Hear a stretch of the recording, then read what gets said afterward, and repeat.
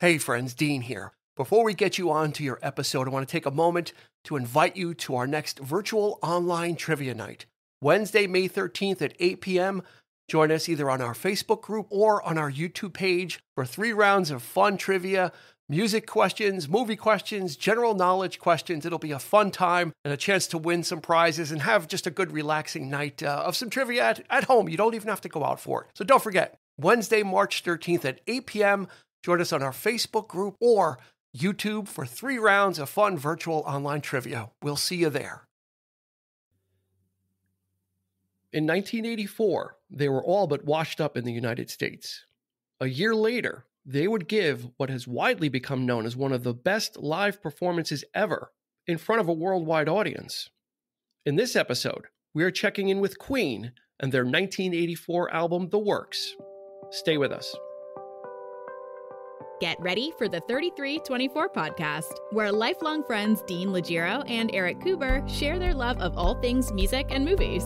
Dean has directed short films and is a music trivia buff, and Erik, trained in audio engineering, brings his extensive knowledge of music and film to the conversation as they discuss, debate, and celebrate their favorite albums, films, and much more. Welcome to the 3324 podcast. If you are new, we appreciate you checking us out. And if you're returning, welcome back. You can find us on your favorite podcast provider, all that stuff. You know that if you're listening. What we want to talk about is social media. We are very active on Instagram and Facebook. So if you would, give us a follow at 3324 podcast. You're already listening, so you may as well get the whole social media experience, right, Erik? That's right. It's not the same. You need the whole thing. You do. Right? You don't eat a sandwich without the top piece of bread, do you? No, you don't. Unless it's an open-faced sandwich. But this is not an open-faced podcast. You need the whole thing. Well, you need the dressing, you need the lettuce, the tomato, all of it. Yeah. So and that's what Instagram and Facebook. Instagram and Facebook is like the lettuce and the tomato. There you go. So you're here at the sandwich. Welcome. You're with Dean and Erik. How you doing? I'm good. Yourself, sir? I'm doing well. So in this episode, we're going to be talking about Queen. Yeah, their 1984 album, The Works. And before we'll get into it, but let's do the stats like we always do. We'll start straight off. This was released in February of 1984. It was produced by Queen and Mac. Okay, and Mac is Reinhard Mac, and he's more commonly known as Mac. Interestingly enough, Mac was the producer for Queen, but he was the engineer for every ELO album, starting with Face the Music up until Balance of Power, with the exception of Secret Messages. So he was the engineer for the Electric Light Orchestra, but not the producer. Hit number 23 on the U.S. charts.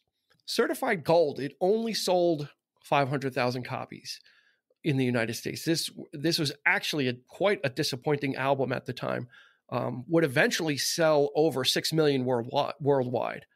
There were 4 singles released from this album: Radio Gaga, I Want to Break Free, It's a Hard Life, Hammer to Fall.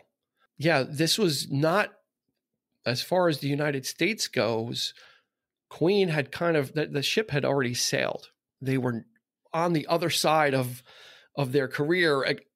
This is pre-Live Aid, because of their previous album. So let's talk about the previous album. Let's talk a little bit about Queen, and then we'll get into our connection to this album. All right. So Queen, their first album was in 1973. They had formed in 71. John Deacon on bass, Brian Mann guitar, Roger Taylor on drums, Freddie Mercury on vocals, and piano. And piano. And can't forget the piano. That's right. Absolutely not. No. They did have a number one. They had one number one album, and they only had 2 number one singles, and it was all from one release. They hit the number one in the United States with their album The Game, which came out in 1980, and that spawned 2 number one hits. Another one, Bites the Dust, and Crazy Little Thing Called Love. After that number one album, they would do something that really was a lot of head scratching going on. Is their follow-up release was an album called Hot Space, not including Flash Gordon's soundtrack, which came out in the same year. It came out in 1980, which was really soundtrack proper for the most part. And then their next regular album would be Hot Space, which was very much a dance album, with the exception of the single Under Pressure, which was tacked on to that album, wasn't really a part of the Hot Space concept. Doesn't quite fit that track.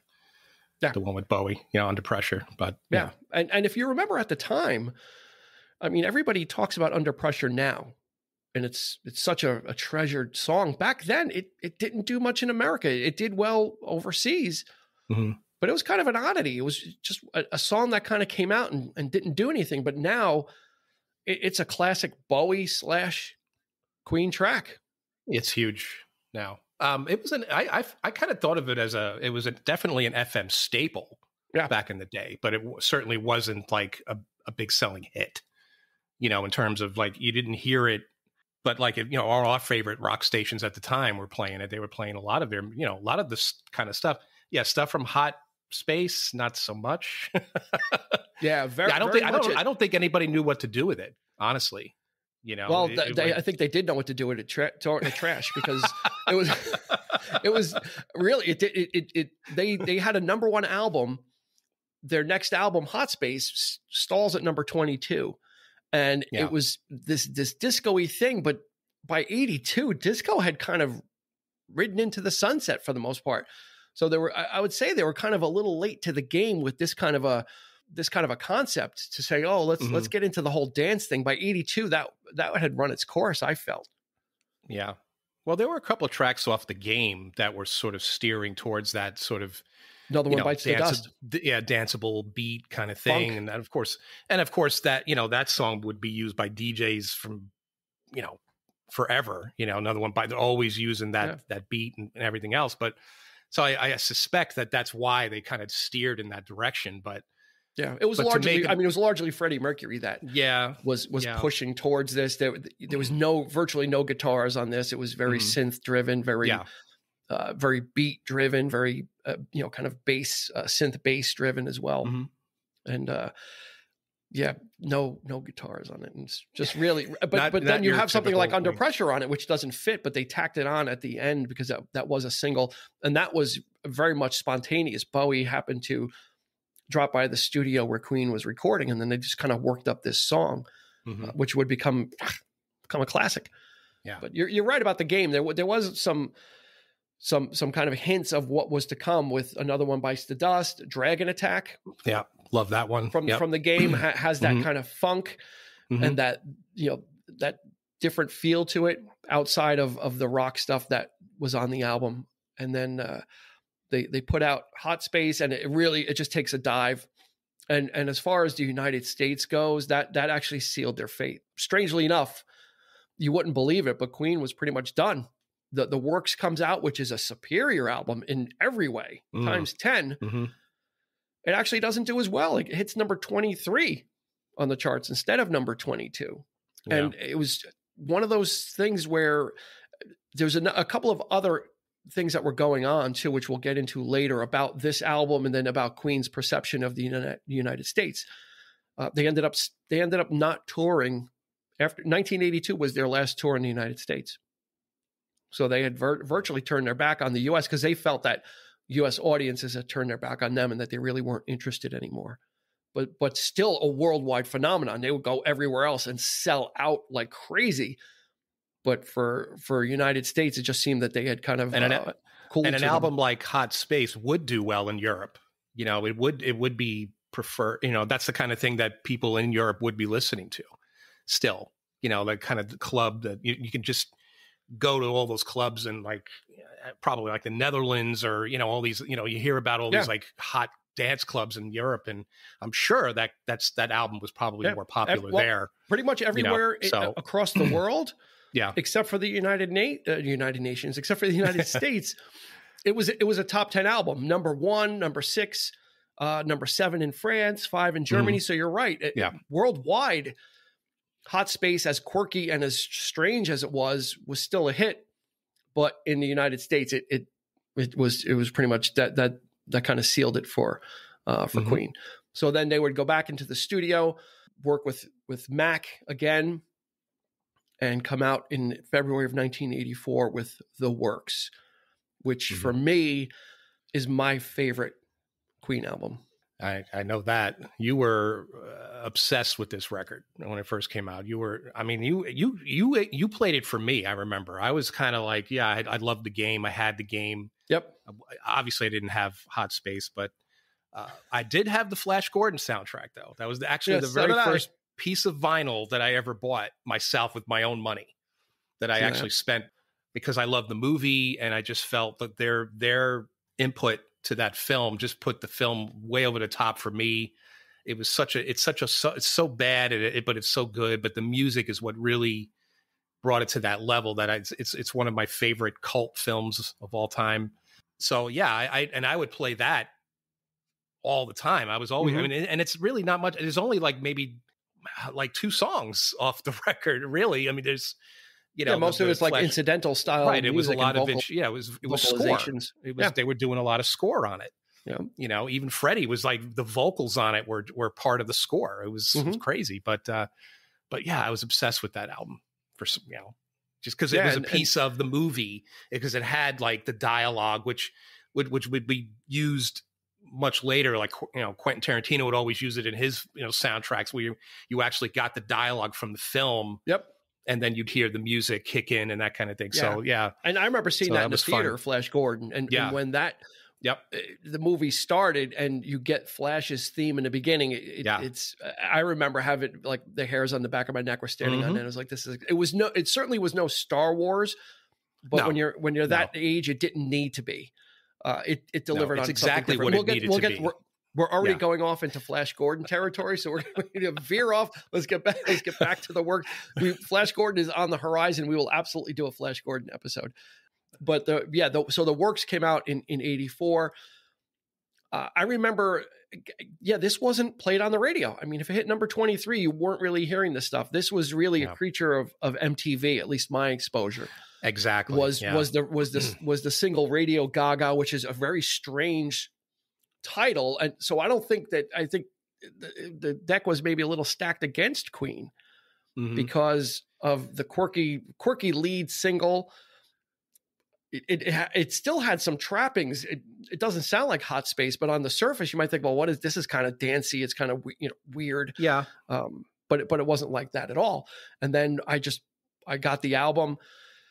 They also came out with I think it was called a video LP or something, and it was all the videos from this album. So I was watching the videos just on the cassette tape. It was just like the 4 or 5 singles, and then I was just listening to the album and just really deep diving and falling in love with Freddie Mercury's voice on this album, falling in love with the songs, and like you said, listening to it again, I picked up on some other stuff, which we'll get to. Yeah, I mean.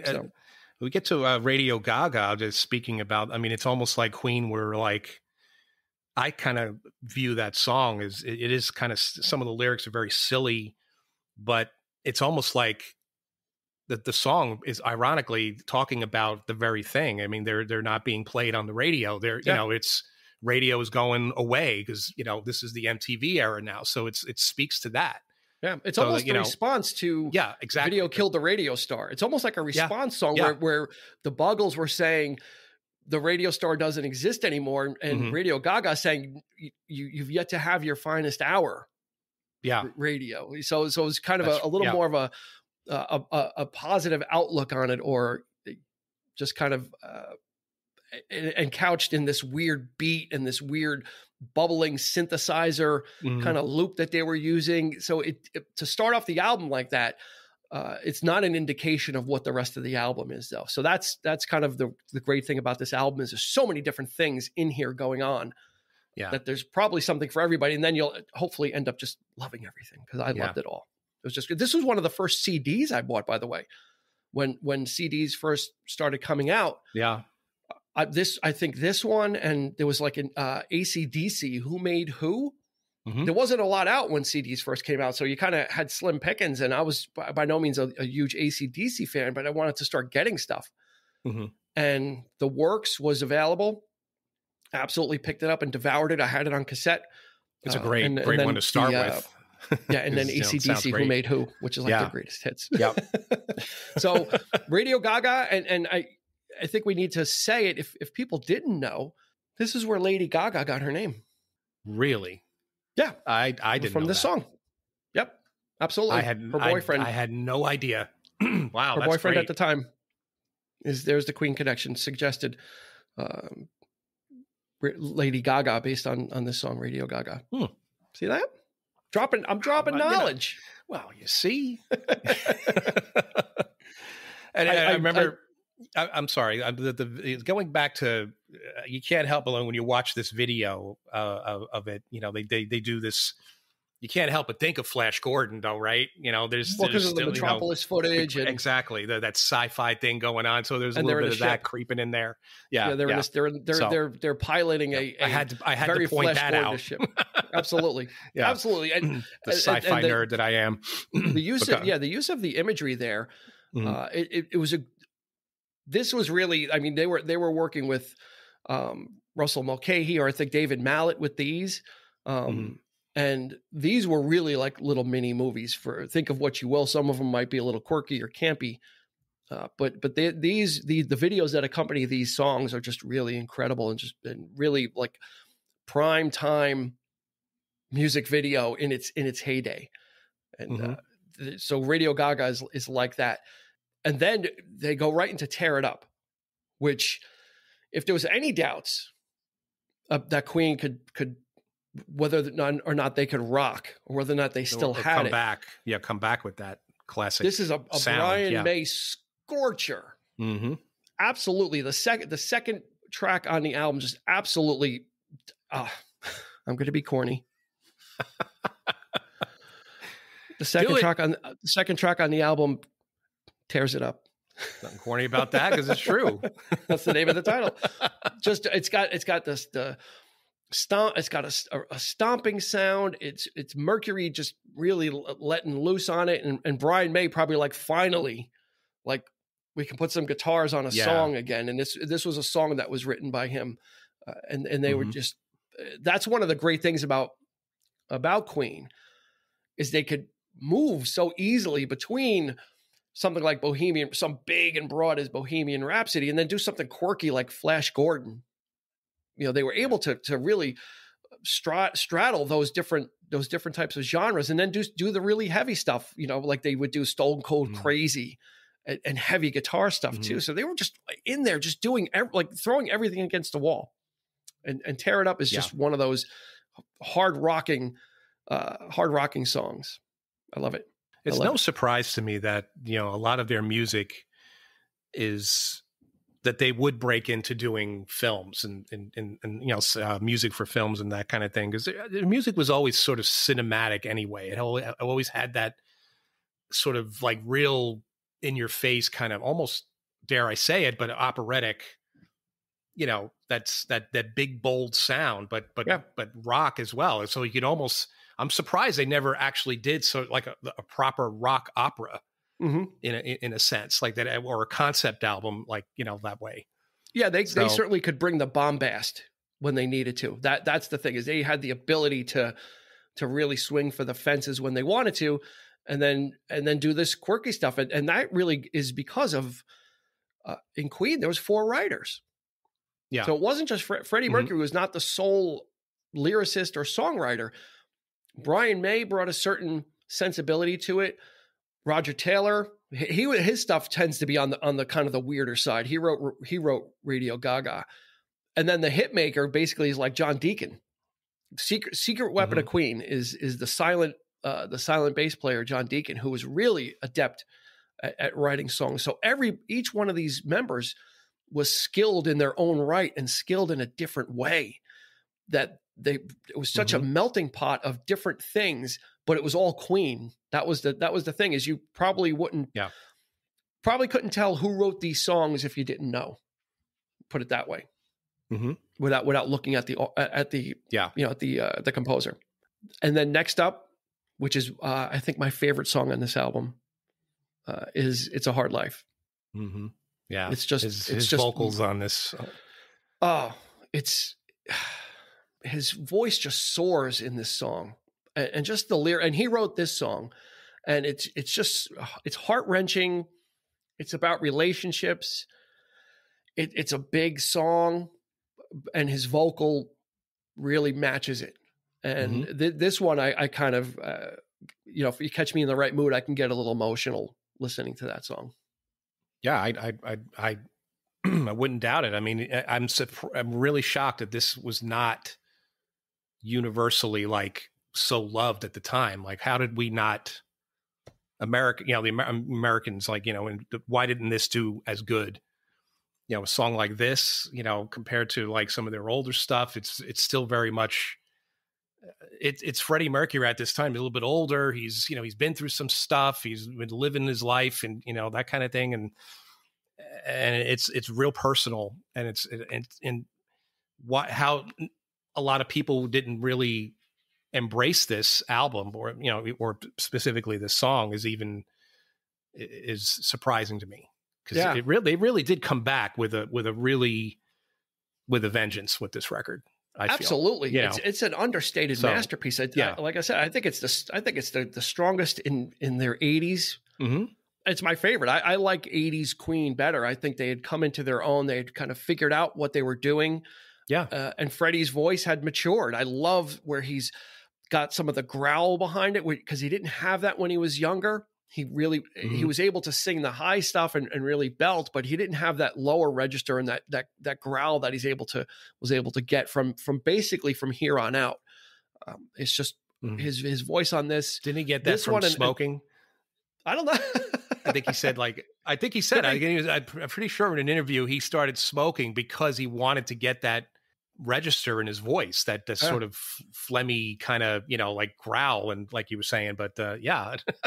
Yeah, he definitely. I used to enjoy watching when he was interviewed. I always got a kick out of watching him being interviewed, because he's like talking about like domestic stuff and I can't cook, and with the overbite that he had, so he had that slight lisp, so it was. He was very shy in real life. He was not. It was quite the opposite of everyone thinks he's this big, larger than life personality, which he was on stage, but in real life he was very shy and retiring, and didn't grant a lot of interviews, and kept to himself, and was very private. Didn't latch on to people if he didn't know them very well, and would keep himself guarded. But on stage, it was a totally different. You would never know. Yeah, you would never know. He was just giving everything on stage, and made you feel like you were part of the party. Yeah, he was a force to be reckoned with. He totally unleashed his true self on stage. And unfortunately, Queen are one of those groups. Well, I mean, through no fault of ours, of course, because they weren't touring at this point. So it's a band that we never got to see. Yep. Unfortunately, it's a regret concert. Yeah, it's a regret. It's a sad one. It's too bad. And then after It's a Hard Life, Man on the Prowl. When I listen to it now, I caught it. I figured it out. Okay. This is like the sequel to Crazy Little Thing Called Love. Yeah, it's the same type of feel. It's that rockabilly thing. Yeah, sure. Yeah, it absolutely. Yeah. It has some of the same kind of backing vocals to it. Mm-hmm. I'm like listening. I'm like, what? Like, wow, this is kind of like it's the sequel to. I actually like it better, to be honest, because to me it's a little stronger. His voice is, I think, better on this song. It's deeper. It's a little bit of a rave up too. It's more. It's much more aggressive than It's less poppy and a little more rocking, is what it is. This is kind of like the dirtier cousin to Crazy Little Thing Called Love. A little bit grimier, but still in that vein though. That it's got that same feel to it. So if you like Crazy Little Thing Called Love, you've already got something you can connect to on here. Well, we just talked about like him being so timid. And you feel like this is the song where he's letting something out there. It's like, been around a little bit and just, but I actually prefer it to Crazy Little Thing Called Love, to be honest. But love that drum in there, Freddie. Yeah. I don't know. I don't know. It's cool. It's a little too catchy. It's a little too catchy. No, I think it has don't get me wrong.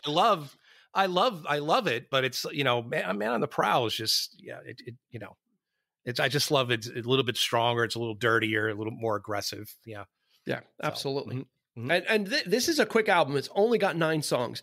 Yeah. And I did kind of notice, again, in the listening, I noticed some similarities too. And once we kind of go through the rest of the songs, I'll kind of circle back on it.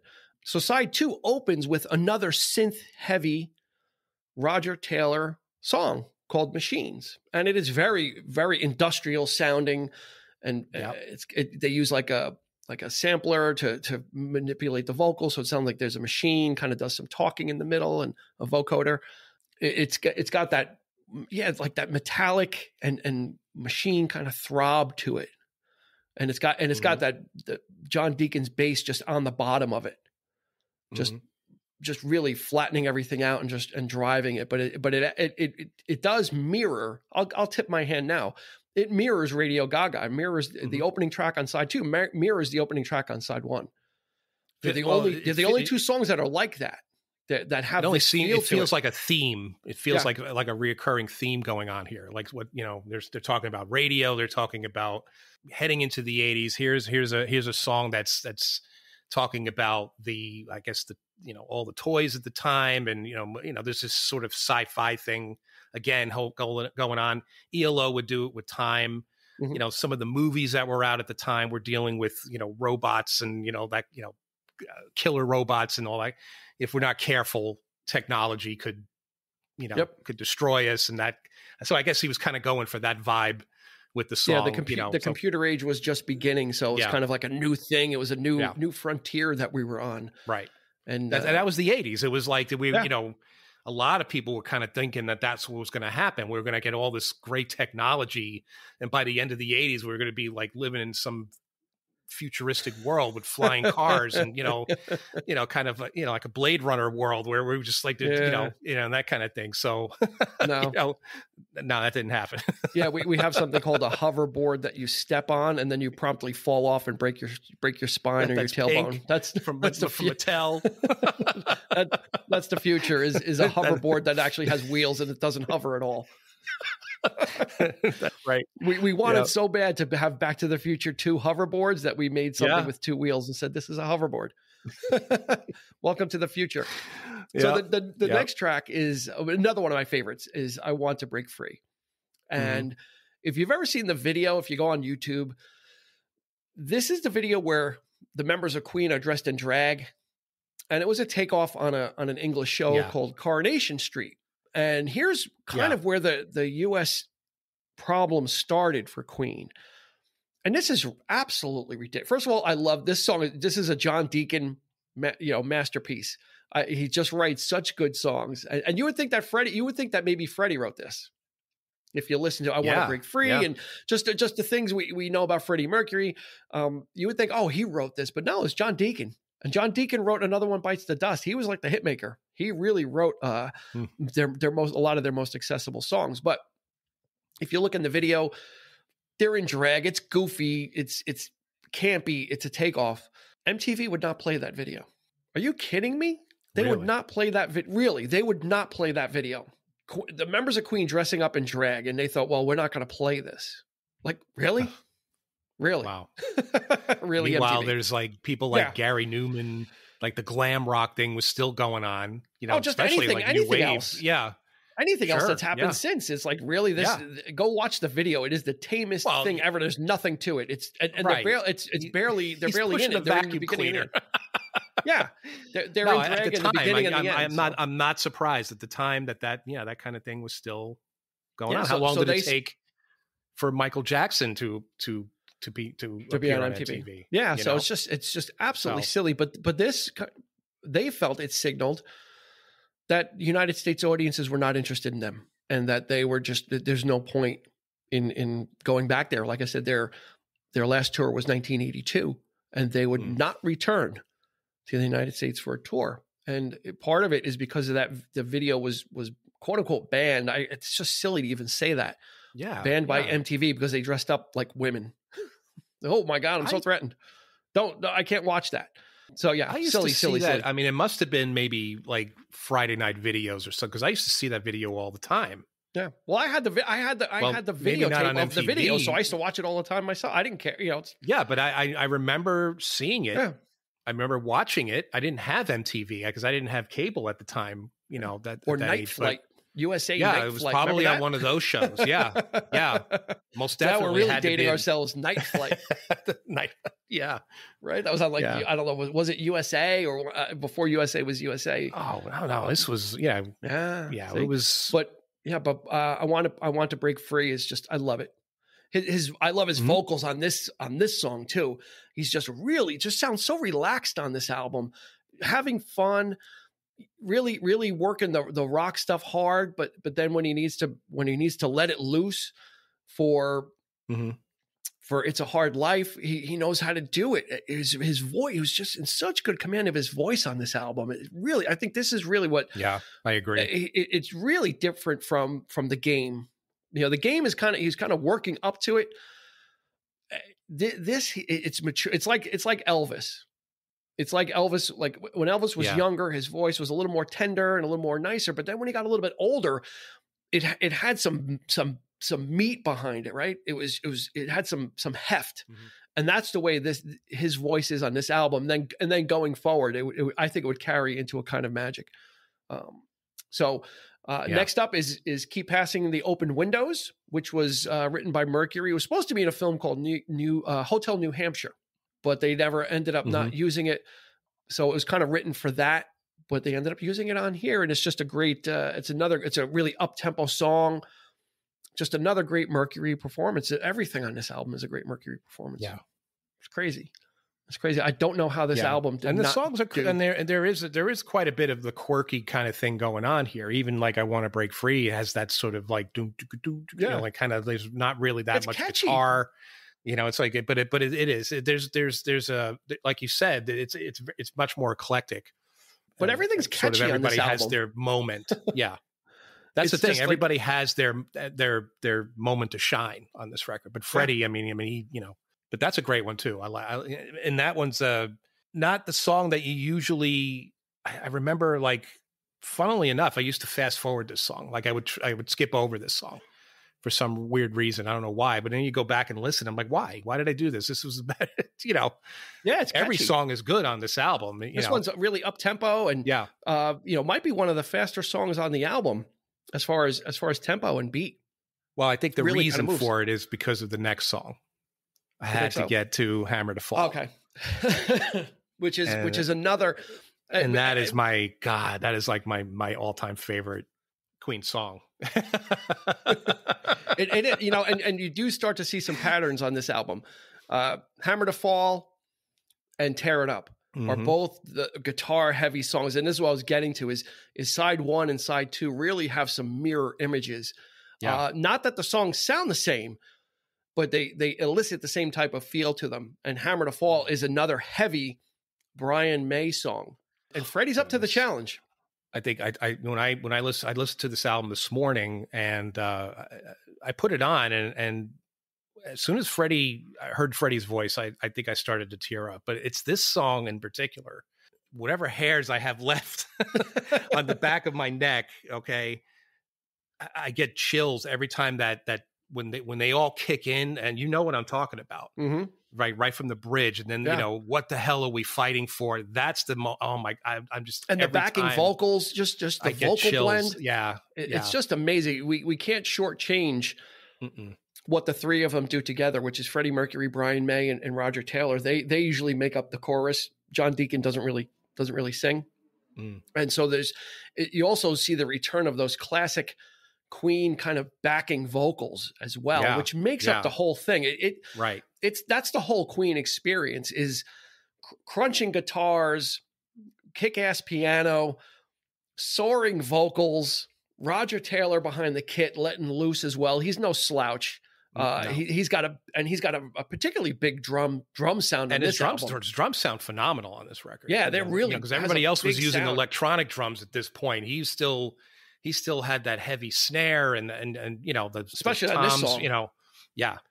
It's like his drums just really have a big, deep sound, almost in some ways, almost like not exactly like a timpani, but kind of like it. It has that big, really, really big sound, especially in this one when there's that break when he's hitting the low toms. It's just got a really, really thick and big. And this is the song that I always envisioned Freddie with the mic, and he's with the fist like that, right? Classic. He's always doing that, like what the, like we used to do that like all the time. We were driving around in the car, the three of us, like our mutual friend, just like our fists are pumped, like it's like Wayne's World, right? That's exactly that was us.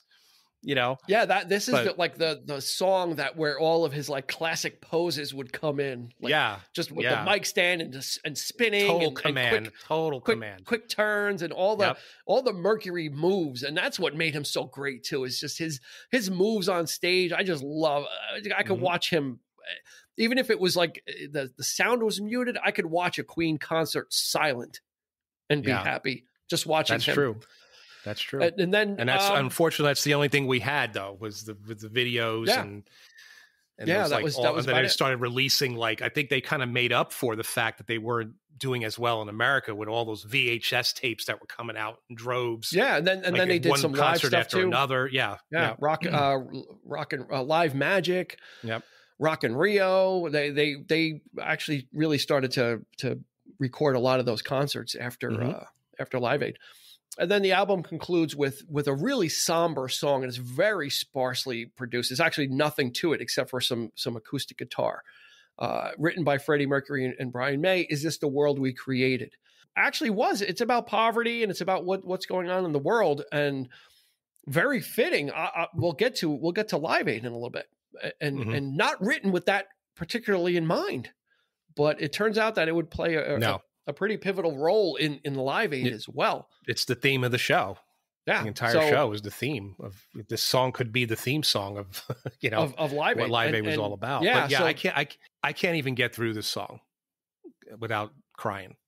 I was very emotional this morning listening to it. I was emotional listening to the entire album, by the way. I mean, just because I hadn't heard it in such a long time, it just brings back a lot of great memories. It all came kind of flooding back, and especially this song. It's sometimes I have to pause it because his vocal is so beautiful on this song, and the song actually tears your heart out to begin with, the lyrics and and everything else, but it's just that vocal that just gets you every time.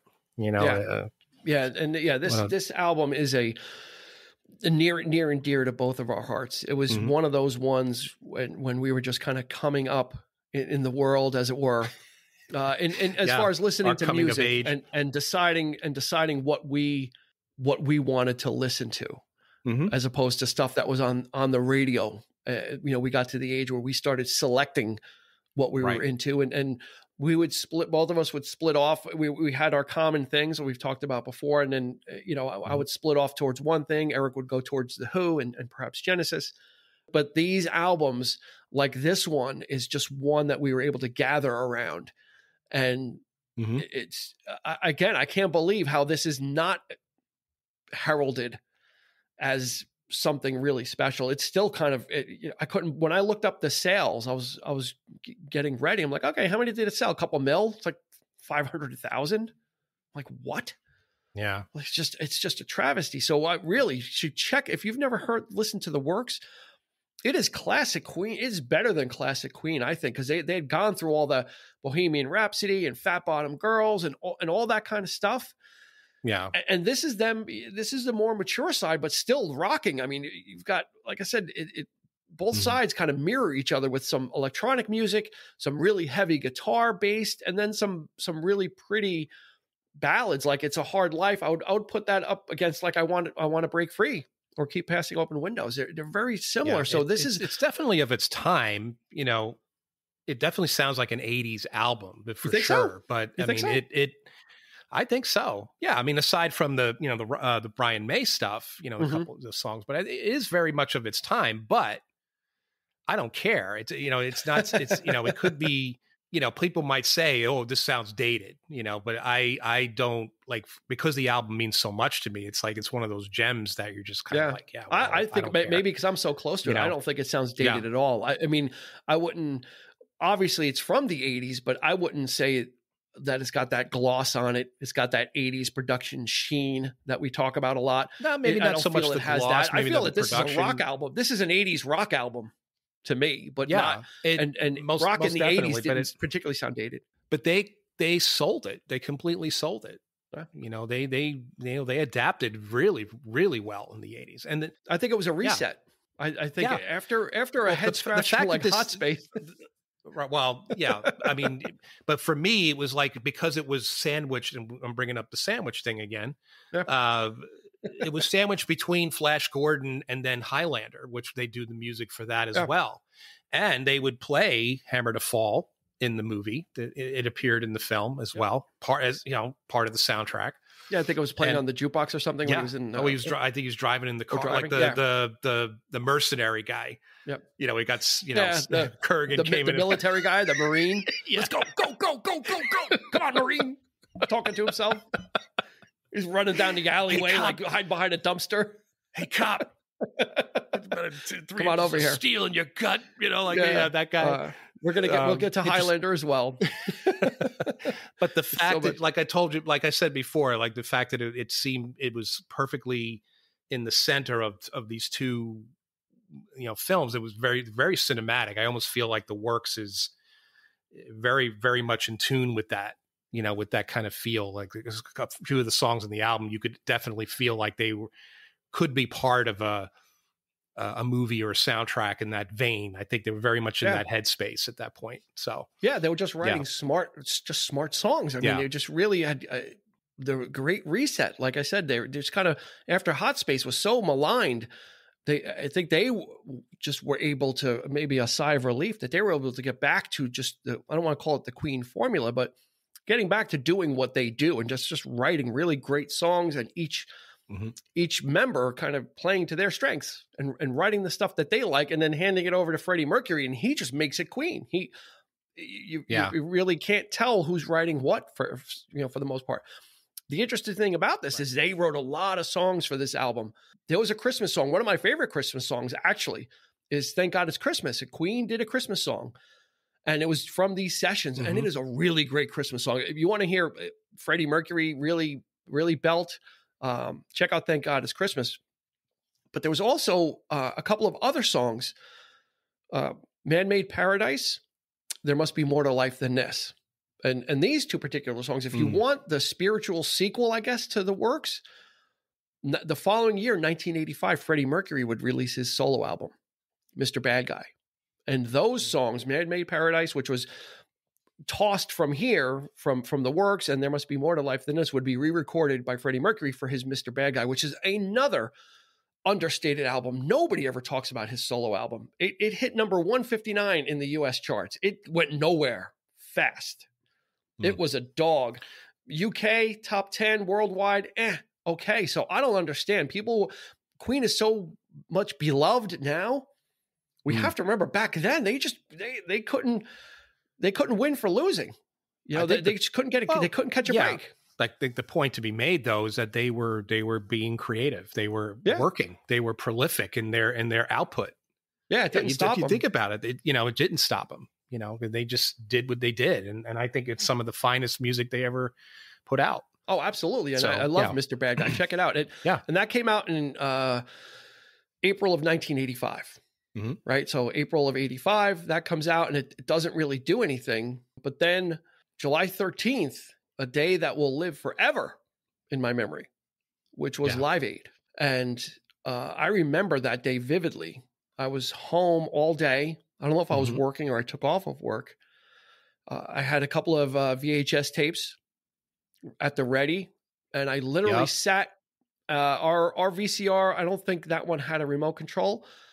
I think I was sitting in front of the TV, in front of the VCR. So kind of doing like we used to do with FM radio when we wanted to catch our favorite song, we would hit record and tape it off the radio. And wait for hours. I literally sat all day and was recording different things from Live Aid. It was literally, they called it the Global Jukebox, and that's literally what it was. And I was there from the morning, and they were going back and forth between the United States and the UK, and just all these different artists. Any conception of how big this thing was going to be when they started talking about it on like MTV and And, it was, good Lord, it was like, that day was just so, it was glued to the TV. I couldn't, my mom's calling me, "Hey, Eric, go to the store." I'm like, "No, I'm not leaving the house because I'm watching Live Aid." What's Live Aid? You go to the store.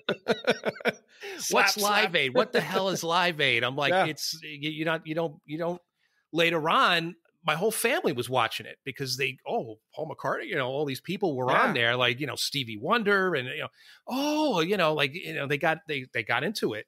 By the end of the day, it was something unseen at the time. It was absolute. I'll never forget it. So basically, we were both doing the same thing. I was home, literally in front of the TV, sitting down, just pressing record when stuff came on that I was interested in.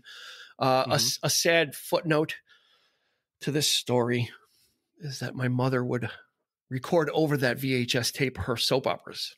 Oh, no way. Yes, she did a couple of years later. I'm like, God, where's that tape? And I put it on. It's like the guiding light is on soap opera. No. I'm like, really, Ma? So, but you know what? We have YouTube now, so it's all there. Yeah.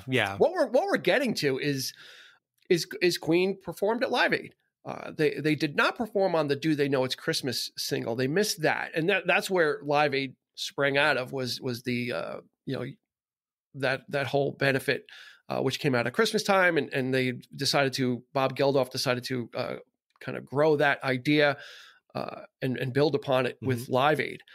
And Queen was asked. Now, here's the thing. If you've seen Bohemian Rhapsody, the movie, I really like that movie, but it's not entirely, they play fast and loose with some of the facts, especially around Live Aid. Oh, absolutely. Yeah. They give you they give you a couple of false impressions. One, that Queen was on the verge of breaking up. They weren't. They just came off of the Works tour, which again, worldwide was very popular. Maybe not, they hadn't toured the US, but they had just come off that. Freddie Mercury was not aware, or the band members, and he was not aware because he didn't get tested till much later, that he had AIDS. So they kind of put that in there to make it, to really like up the stakes and the ante, but I don't think you needed to. So Queen was asked to perform at Live Aid. The unknown quantity was they did not have their regular stage show, their whole setup and everything. So they were going kind of out there really raw. And what happened, they would play for their set. They were given, everybody was given a certain amount of time. They ended up getting six songs in their set, but they ended up performing 7 songs, right? Out of the 7 songs, 3 of them are from the Works. That should tell you something. Yep. About this album. That yes, they had come fresh off of it. Started off with if you haven't seen it on YouTube yet, I'm not sure this is the right show for you. If you should go watch it if you haven't seen it. It is. I remember watching it, and I was excited because it was Queen. The ripples would only be felt and would get stronger years later as people discovered that their little small performance in basically 2 continents worth of artists. The only one that's ever talked about, honestly, is Queen, and Led Zeppelin reunited at Live Aid, and no one talks about it. That's right. Everybody talks about Queen and what they did, and back then it was a big thing, but it's only grown. So they started off with just the first part of Bohemian Rhapsody, and then it transitions into Radio Gaga, and that's when it's on. If you don't get chills up your spine looking at Wembley Stadium and all those people clapping when Radio Gaga has the double snare drum hit, and everybody in the audience is clapping and holding their hands up. He has command of 70,000 people that are just absolutely at his beck and call, literally. So they go through Radio Gaga. Then he calls for Hammer to Fall. He calls for another song from the Works right there. They do Hammer to Fall right there. Another one. And then he does the whole a cappella thing. And everybody else was just imitating after. Anybody that tried, I think Phil Collins would try and do it a little bit in his concerts. That kind of call and response, right? It's not the same. Mercury had the world in his hands. Nobody had the voice. And nobody had the voice like nobody had the voice. Nobody had the presence. Nobody had the balls that he had as a frontman to go out there and eat it up and deliver it and give it right back to everybody. I remember when he was doing that too, and the whole stadium was singing, and he was conducting them with his hands, right, and telling them when to stop. That's right. And just actually, I think he did that.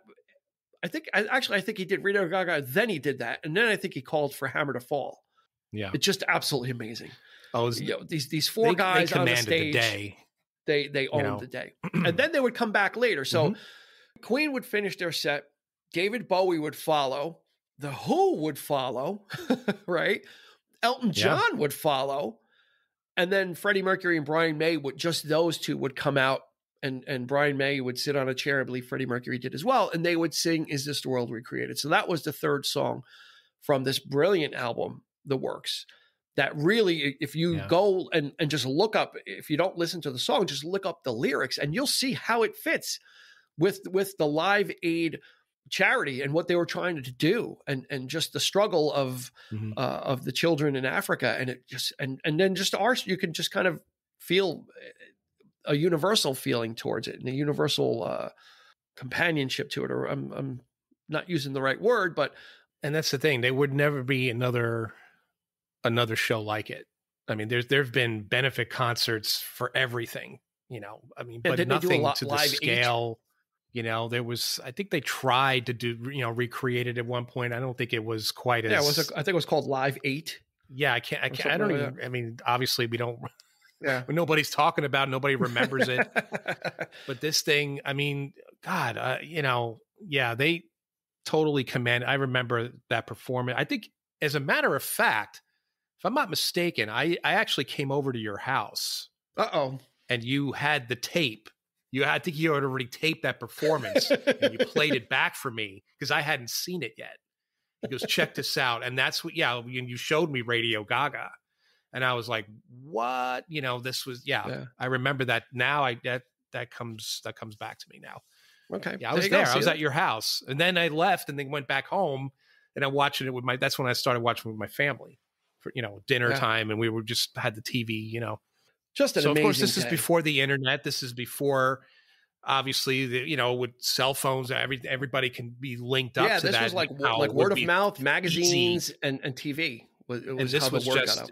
you had to tune in. You had to be there. You had to participate with this. You couldn't just watch a portion of it and then they would replay it. They taped it, later on. I guess you could, but not right away. It's like now they could do that kind of thing, an instant replay kind of thing, and all that. But back then it was just so unprecedented, and just be. But with their performance, I definitely feel like that was. Oh, I still get chills when I watch it. I absolutely can watch that and be taken right back, and just kind of instantly be transported. Instantly, like it's like Freddie was never gone. It's like he like this performance. He will live in eternity. If nothing else survives, and this does, this is all you need to see. Then, if you want to know about Queen. Watch what they did during Live Aid, and listen to The Works, which is which a lot of that stuff is based off of. So of course, because of this performance in Live Aid, what happened? I mean, they started releasing. They got a resurgence. They got re-energized. Yeah, they got the resurge. They got there's those two compilation, like the Best of Queen, and it had all the new stuff on it, right? All the like The Works and the game. Reinvigorated. They would re-enter the studio and they would write the song One Vision, which was inspired by what they felt coming out of Live Aid. And that would lead off their next album, A Kind of Magic, which for the most part was the music soundtrack to the Highlander movie. But One Vision was not a part of that. Actually, that was used in the movie Iron Eagle. But that really kind of caught them re-energized and kickstarted. One of the worst movies ever made. Louis Gossett. It's Junior. Yeah, that was kind of like the cashing in on the Top Gun thing, and that was just. But that absolutely this was the shot in the arm that Queen needed at the time, because they were kind of at this point maybe wavering, not before Live Aid, but they were kind of wavering about what to do. And this kind of really just, okay, yeah, let's go. And they got re-energized. Kind of Magic, the Highlander soundtrack, which is really great. You want to talk, I think they may even go a little bit harder in there with I agree. That's oh my good. They really who go wants for to it live there. forever. Who wants to live forever? Give me the prize. There's just a lot of hard, lot of hard rocking stuff on there. It's just, that was just a great even album. 1 Year of Love, which is this like slow ballad, is powerful because he's got that voice, and this is like kind of has that cheesy sax in it. The 1 Year of Love, talking about like when he's in the bar. That's when that's what's playing on the jukebox. Yeah, Christopher Lambert. Yeah, and he's sitting in the bar and he's picking up, what's her name comes in, and but even that song is great, and it's not really. You could argue that could be like a Freddie Mercury that could have appeared on his solo record because it doesn't really sound like Queen except for the little vocal parts when they kick in. They you hear Roger, Brian May, like I said, even Who Wants to Live Forever, something as tender as that is another but it builds big up. Song from Highlander, and it really placed well in the movie. It really has a lot of impact. So it's used to great effect. If you want to see like a 2-hour extended Queen music video, go ahead and watch Highlander. It's kind of like a Queen. It's kind of like a Queen music video because they have a lot of. But in this case, they actually did more instead of like Flash Gordon, where it was more score music. They wrote songs for the film. These are songs. They didn't do any of the score. They didn't do the score. That was the person that Michael Kamen. Was it Michael Kamen? Michael Kamen. Yeah. Yep. He did, he went on to do a lot of films of the 80s. Yeah. So. And the curious thing, which we'll probably talk about when we do Highlander, but they recorded a version of New York, New York, which is played for like 5 seconds in the movie, but does not appear anywhere else. You can't get their version. Queen did a version of New York, New York, and you can't get it anywhere except for like the 5 seconds that it appears in the Highlander movie. You hear it in the movie. That's the only way you can hear it. And you're like, what is that? And then it's so short and it's just a small snippet and it leaves you. I was like, well, I'd like to hear that. And then but Queen of course, would follow the scene that up. that appears in is absolutely nuts. I mean, it's bonkers. We won't go into it, but it's Clancy Brown, Mr. Krabs. Oh my goodness! But they would follow up Kind of Magic with The Miracle, which is another strong release, another great album. Freddie's voice did start to thin out just a little bit there, and then their last album proper, when Freddie was alive, would be Innuendo, and that's just an amazing achievement. That he knew he was sick, he knew he didn't have a lot of time, and he said to the guys, "Listen, write stuff, give me stuff, I will sing it. You guys can finish it off if you need to afterwards." And very prolific. They actually had a whole second album, which was Made in Heaven, which some of the stuff was from the works and the Mr. Bad Guy sessions that they threw out and they redid it. But then there was some of that other stuff that he had recorded the vocals on, and then they got around to putting the music onto it. So Freddie Mercury is literally, in my book, immortal. He is someone that is just there. Yeah, there's no one like him. I don't think I'll put him out there with best frontman and singer, combination of both. Yeah, best lead singer and frontman. Vocalist, I would say he's probably hands down the best vocalist in rock.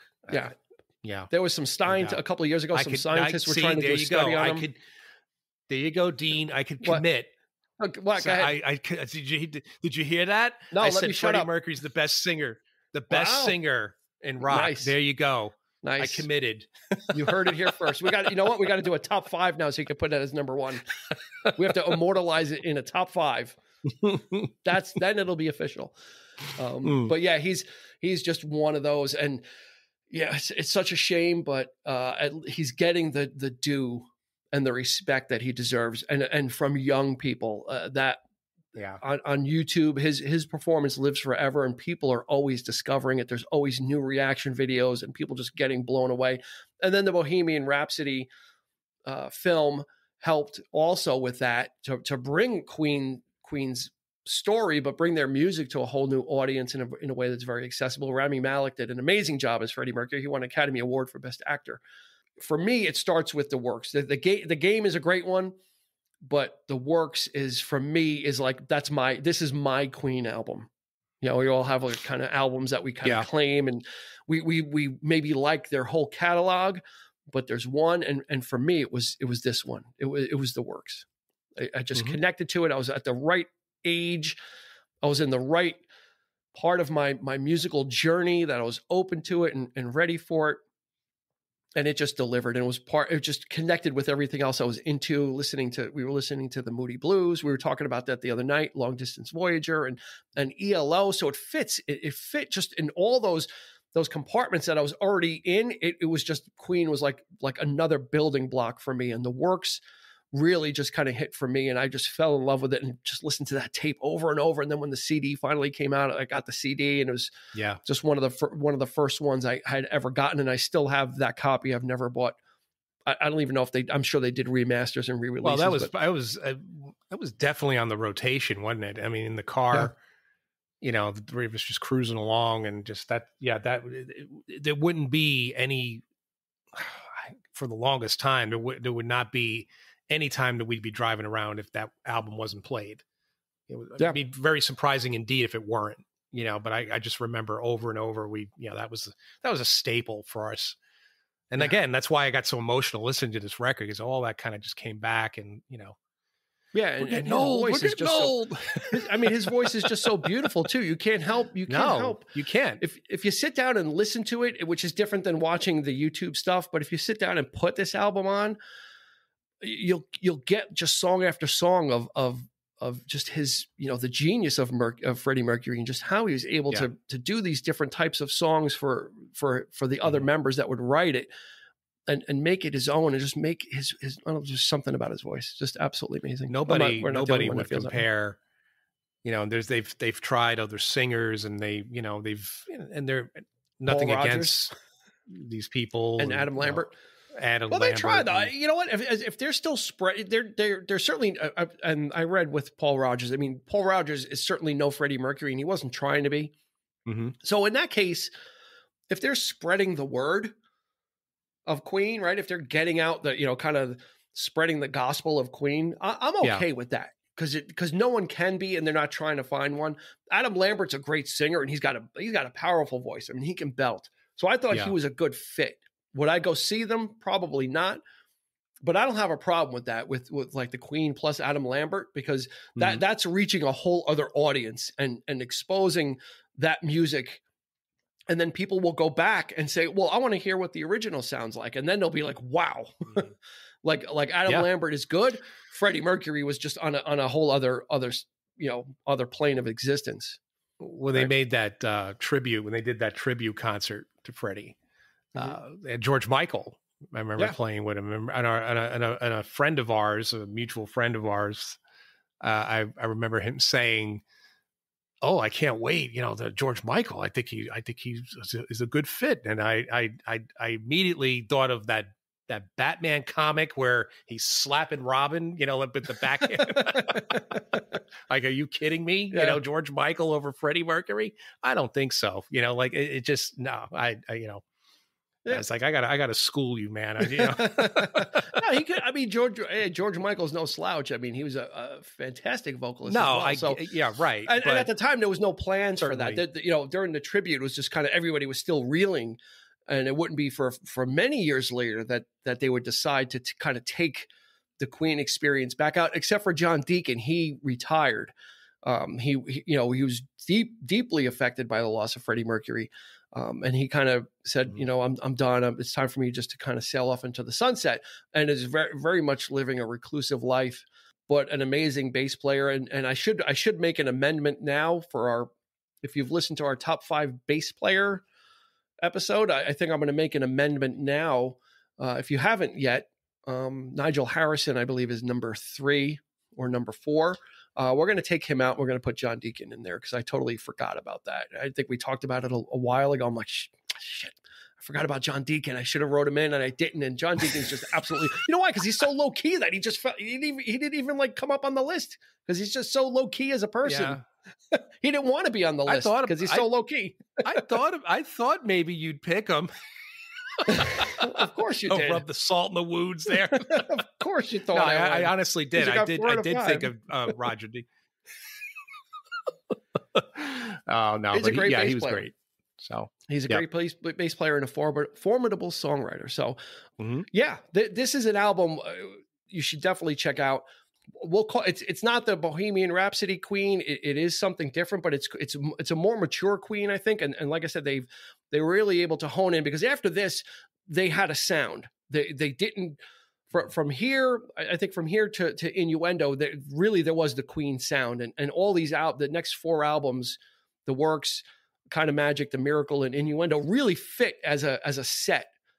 Pretty much, I think, because they really have a flow that they didn't really change the sound too much. They just expanded it and just kind of continued that flow. And they just one album into the next was really strong. Each one of them was really strong. So, but I'm going to say start with The Works if you're looking for classic Queen. What say you, sir? It's I think the album's more. I mean, I do like a lot of the old stuff myself, but again, it's very subjective, and this album is definitely it is underrated. I totally agree that I don't know if it's my favorite, but again, there's just that period of all of that stuff, which for me, it all kind of blends in, So to single this album out from the rest of the stuff from off the Highlander and even the couple of songs off of Flash and the albums after, I don't know. It's kind of hard to just distinctively say, yeah, I think I like this best. So, but it's just that whole period was that of course not. You're never going to commit. No, this Queen was at their absolute best in this period. And it's just that, they were very consistent, and I love the music of the time. That's the word is consistent. Yeah. They had started a period of consistency where one album after the other was just great music in the same vein. I don't mean sounding the same, but I don't want to use the word formula because it wasn't a formula, but they had hit their stride. Let's put it that way. After stumbling with Hot Space, if you kind of took out Hot Space, you probably could have started with The Game. Not talking about sound, not talking about Flash Gordon, but you probably could start with The Game. But I'm sure that there's, I'm sure that album, I would think that album probably would be well received today. Hot Space. I think there would be an audience for that album. I think so. But it's Queen doing something different, which they're more than welcome to do. I mean, they experimented. Too late now. They did it already.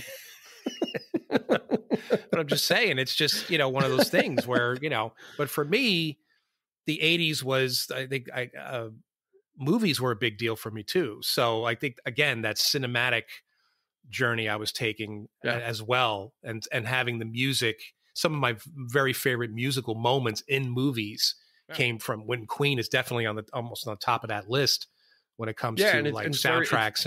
It's very strange that they would, over a course of over a course of 4 albums, they would do 2 soundtracks, right? They would do Flash Gordon, then they would put out Hot Space, then The Works, then A Kind of Magic. So 2 out of 4 albums bookend with soundtracks of Flash Gordon and A Kind of Magic. So very, very strange, but very good for us because we got the best of both worlds. We got to see the movie and get the music attached to the visuals, which was awesome. So that is with the advent of MTV and all that kind of thing. It's not going to do it. I thought we were done. Wait. I thought we were done. We're not done yet. Come on. No, I was just going to say though, I think a lot of the stuff they were doing in the 70s, they were kind of preparing, paving that way they were absolutely cutting for edge. them to be able to tie that in. The video stuff they definitely owned that period. So they were able to do on the cutting edge of new sounds. Like I said, Bohemian Rhapsody was stuff that people had never heard before.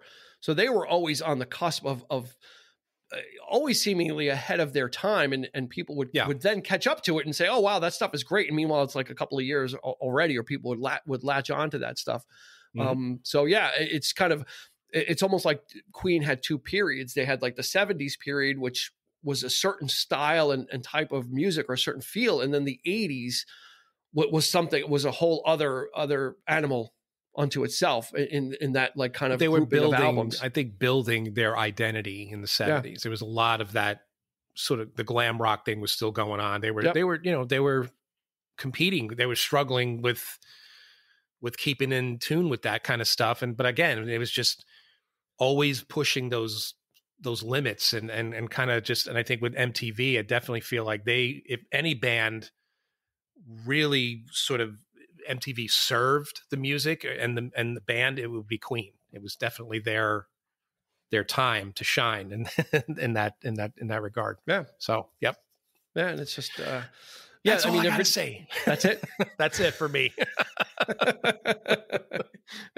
Are we out of water and tea? I think we're out of water and tea. That's why. Yeah. But it's absolutely, it falls probably almost close to smack dab in the middle of their discography, maybe a little bit later, but it's one of my favorites. It's a near and dear to my heart album. Part of my musical growing up, my musical adolescence, as it were. So this is a highly recommended one. You can go on YouTube. You could check out the video that was banned. You could check out I Want to Break Free and oh my God, how controversial is it? Hopefully you won't get in an uproar and it won't upset you too much. I think you can handle it. And then go check out their Live Aid performance. Revisit it. If you haven't looked at it in a while, go check out their Live Aid performance. And then check out the album that a lot of those tracks came from, which is The Works, which had no hits off it for the most part. But now Radio Gaga is kind of like a hit after the fact. It didn't do anything at the time, but now it's become much beloved. But we loved it. We could say we knew it when, and we loved it way back when. So that's going to do it. That's right. For the 3324 podcast. We appreciate your support. As always, you can find us on social media, Instagram and Facebook. That's where we live. That's where we have the most amount of fun. We do some live shows on Facebook every now and then. So definitely check it out. All you got to do, it's really simple. 3324 podcast. If you could type that, you can put it into Facebook and you can put it into Instagram and you'll get the same results. We'll be there. We'll be waiting for you. So definitely check us out. We appreciate it. For Erik, this has been Dean behind the microphone, and we will see you on the flip side. You've been listening to the 3324 podcast with Dean Legiro and Erik Kuber. You can find us on your favorite podcast provider, so please like, subscribe, and rate to become a part of the 3324 family. Your feedback is important, so make sure to follow us on Instagram and Facebook at 3324 podcast and on Twitter at 3324p to join the conversation.